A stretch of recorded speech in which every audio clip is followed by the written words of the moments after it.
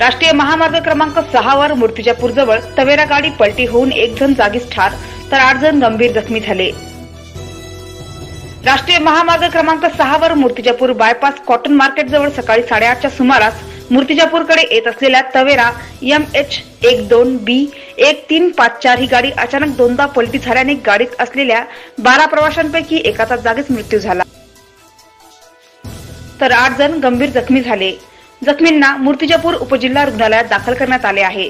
सदर प्रवाशी पोही लंगापूर येथून दर्शन करून मूर्तिजापूर येथे येत असतानाच अपघात झाल्याचे समजते। नरेंद्र खवले, मूर्तिजापूर।